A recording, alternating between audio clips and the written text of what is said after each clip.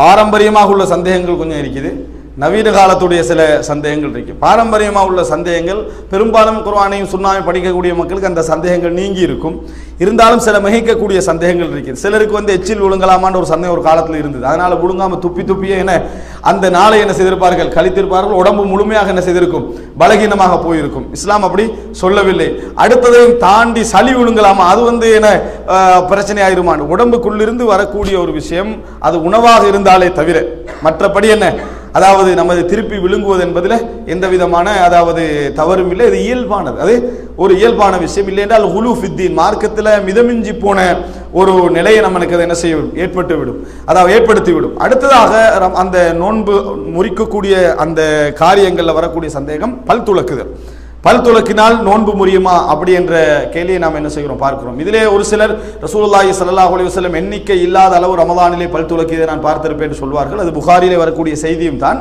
ஆனால் இமாம் புகாரி அதை ஹதீஸாக என்ன செய்யவில்லை, பதிவு செய்யவில்லை. ஒரு முஅல்லகான ஒரு செய்தியாக, அதாவது ஒரு நபித்தோழருடைய ஒரு அதாவது முஅல்லகான செய்தி என்பது அறிவிப்பாளர் வரிசை இல்லாமல் பதிவு செய்யப்பட்ட ஒரு செய்தி. பலகீனமான அந்த வடிவத்தில் பதிவு செய்திருக்கிறார். வயுத்கர் என்று பலகீனமான வடிவத்திலே பதிவு செய்திருக்கிறார். இது வரக்கூடிய அறிவிப்பாளர் வரிசை வரக்கூடிய கிரந்தங்களை எல்லாம் எடுத்து பார்த்தீங்கன்னா பலகீனமான செய்தி. ரசூல் ஸல்லல்லாஹு அலைஹி வஸல்லம் ரமலானிலே எப்படி பல் துலக்கு விஷயத்தை நடந்து கொண்டார்கள் என்று நேரடியான செய்தி இல்லை. பொதுவான செய்திகள் இருக்கின்றன. ரசூலுல்லாஹ் பல் துலக்குவது சம்பந்தமாக என்ன லவுலான ஷுக்கலா உம்மத்தி இலாமர்தும் பிஸ்ஸிவாகி மாகுல் லிவுது, என் உம்மத்துக்கு என்ன அதாவது கஷ்டம் இல்லை என்று சொன்னால் அவர்களுக்கு ஒவ்வொரு உதுவோடும் பல் துலக்கு ஏவி இருப்பேன் என்று பொதுவான ஹதீஸ்கள் என்ன செய்கின்றன, இருக்கின்றனவே தவிர ரமலானிலே ஸ்பெஷலாக எப்படி நடந்து கொண்டார்கள் என்ற எந்த விதமான சஹீஹான செய்திகளும் இல்லை. ஆனால் ரமலானுக்கு வேறாக பிரத்யேகமாக பல் துலக்குதல் ஏதாவது சட்டம் இருக்கான்னு கேட்டால் அதுவும் இல்லை. எனவே பல் துலக்குதல் என்பது ஒரு பிரச்சனை கிடையாது. ரமலானிலே பல் துலக்கு என்று பிரச்சனை கிடையாது. ஆனால் இன்றைக்கு டூத் பேஸ்ட் போட்டு பல் துலக்குவதனால சின்ன பிள்ளைகளுக்கு பல் துலக்க வைக்கிற நேரத்தில் கொஞ்சம் கவனமாக இருக்கணும். ஏன்னா அவங்க எங்கே ஒரு டைம் கிடைச்சாலும் அவர்கள் தனது நோன்பை பரிகாரம் செஞ்சு கொள்றதுக்கான முயற்சி என்ன செய்வாங்க, எடுப்பாங்க. டூத் பேஸ்ட்டை விரும்பி அவங்க தின்ற சாப்பாடு அது. அதனால அந்த விஷயத்துல என்ன நம்ம பிள்ளைகளை பழக்குகின்ற நேரம் என்பதனால நாங்களே பயிற்சி கொடுத்து வாய் நாத்தம் அடிக்குது பல்லு விளக்குன்னு ஒரு நாளைக்கு 3 முறை சொல்லி 3 சான்ஸை நாம என்ன செஞ்சிடாம கொடுத்து விடாமல் அதுல கொஞ்சம் நாம என்ன செய்ய வேண்டும், கவனமாக இருக்க வேண்டும். நாங்களும் பல் துலக்கிற நேரத்தில் அதை அலட்சியமாக மற்ற நேரங்கள் துலக்குவது போல இல்லாமல் அதனுடைய சுவையை என்ன உடம்புக்கு ஃபுல்லாகவே என்ன உற்சாகம் தரக்கூடிய அமைப்பிலான அந்த பேஸ்ட் எல்லாம் என்ன செய்யுது இருக்குது. அப்ப அந்த அமைப்பிலான பேஸ்ட்டுகளை எல்லாம் நம்ம போட்டு பல் விளக்குற நேரத்தில் மிகவும் கவனமாக என்ன செய்ய வேண்டும், தவறு கிடையாது, கவனமாக என்ன செய்ய வேண்டும், இருக்க வேண்டும். ஏன்னா நபித்தோழர்கள் இப்னு அப்பாஸ் ரலியல்லாஹு அன்ஹு அவர்கள், ஆயிஷா ரலியல்லாஹு அன்ஹா அவங்கெல்லாம் அதாவது பிள்ளைகளுக்கு அந்த சூயிங்கம் மாதிரி நம்ம சப்பி கொடுக்கிற மாதிரியான உணவுகளை சப்பி என்ன செய்திருக்கிறார்கள், கொடுத்திருக்கிறார்கள் என்ற அசர்களை நம்ம என்ன செய்கிறோம் பார்க்கிறோம்.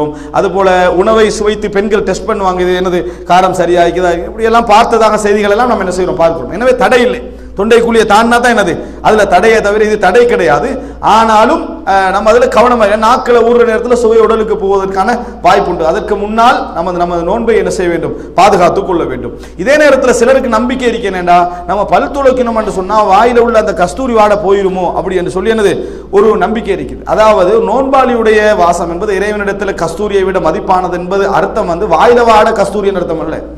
வாயில் உள்ள வாட நாற்றம் தான், அது கஸ்தூரி எல்லாம் கிடையாது, அது கஸ்தூரி எல்லாம் இல்லை. ஆனா அல்லாஹ் அதுக்கு அந்தஸ்து கொடுத்துக்கிறான். என்ன அவர் நோன்பாளி என்பதனால் மிதமிஞ்சி அந்த வாசம் வருது என்பதனால அல்லாஹு தஆலா அதுக்கு என்ன செய்யறான், அந்த அந்தஸ்தை கொடுத்திருக்கிறான். இதனால் சில மார்க்க அறிஞர்கள் என்ன சொல்றாங்கன்னா காலையில லுஹர் வரைக்கும் என்ன செய்யலாம், பல் துலக்குறதுல பிரச்சனை இல்லை, ஆனா லுஹரை தாண்டிய பின்னால பல்ல என்ன செய்ய வேண்டாம், துலக்க வேண்டாம் என்று சிலர் சொல்வார்கள். இந்த பிரிப்புக்கு இந்த ஹதீஸ் தான் என்ன செய்வாங்க சொல்லுவாங்க. என்றால் லுஹர் வரைக்கும் நாற்றம் விளங்காது, லுஹர் தாண்டுற நேரத்தில் தான் அது என்ன செய்யும், விளங்க ஆரம்பிக்கும் என்கின்ற அடிப்படையிலையும் சொல்லி இருக்கிறார்கள். ஆனால் அதற்கும் பல் துலக்குதலுக்கும் என்ன சம்பந்தம் இல்லை. அதாவது இந்த செய்திக்கும் இதுக்கும் சம்பந்தம் இல்லை. பல் எந்த நேரம் துலக்கலாம்.